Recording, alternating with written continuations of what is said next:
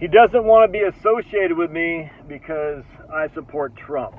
I had a guy who I interviewed, and I'm not going to say who it is, but he saw one of my videos. He goes, "I don't like what you said about Kamala. Take my interview down." I said, "All right." I'm not going to email him back. I said, "Okay, I took it down." It's funny, man.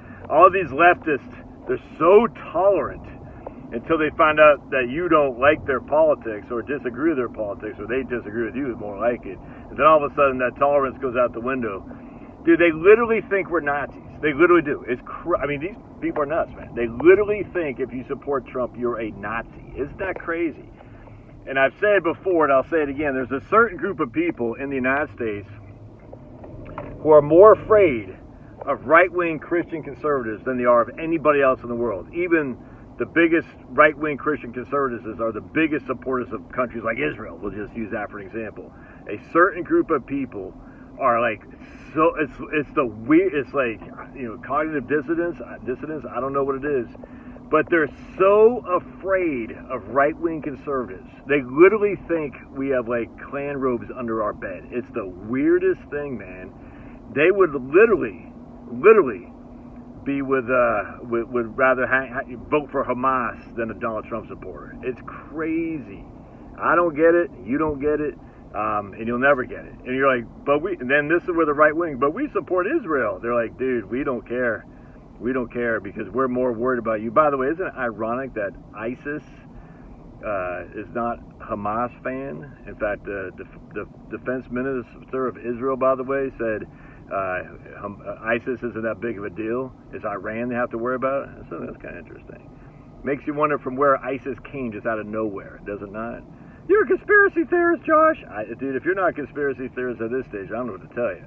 Now, it doesn't mean all the conspiracy theorists are right, but if you're not saying, wait a second, well, how did ISIS just out of nowhere start dominating the Middle East? That's just kind of strange. Look, I don't have an answer. I just find it interesting. Just out of nowhere, ISIS started dominating the realm. You're like, what?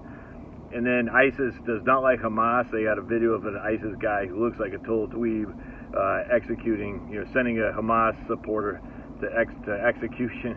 They'll show him getting killed, but they show him like being, prosecuted essentially. You're like, this doesn't make any sense. It's weird. The whole thing is so stupid, dude. Anyway, I just find it funny that I can't be tolerated because of my support for Trump. I've been on, not that many, but, I've been interviewed. I've had interviews before with, ADOS, which is the American Descendants of Slavery. We were talking about reparations and stuff, and they knew I was a Trump supporter. They're big libs, and, they're huge on BLM, huge on this stuff. I don't want my video taken down from that. I want to appeal to more and more people, man. More and more people, if they can hear me, I think they'll be better off for it. And, if not, no big deal. They can throw freaking arrows at me. I don't care. Just, I've never understood this. Because I tried to interview the guy who had written a book about the USFL. And I said, it's probably one thing we can agree on is that Trump ruined the USFL, even though I do like Trump. And he said, oh, I could never have an interview with you. I was like, dude, what is wrong with you people, man? It's the weirdest. I'm not going to sit there and say, Trump, Trump, Trump, Trump. In fact, I interviewed another guy in the music scene. He's like, look, as long as there's no politics, we can do this. I'm not going to, no politics on my interview. But I'm a political guy. But I just thought it funny. It's like, wait, so all this time, because I've never shot for my politics, you were fine with it, and then all of a sudden out of nowhere, you said, so it just shows you this guy isn't a loyal watcher, because if he was, he would say, oh, there we go.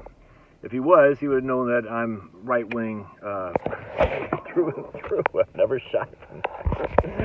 I can't be associated with you. You're the other. The same people are all about DEI and diversity and tolerance. Oh, my goodness. Martha, I've never, there's a Trump guy, and I just, Sorry, God bless. Just gotta laugh at these people, man.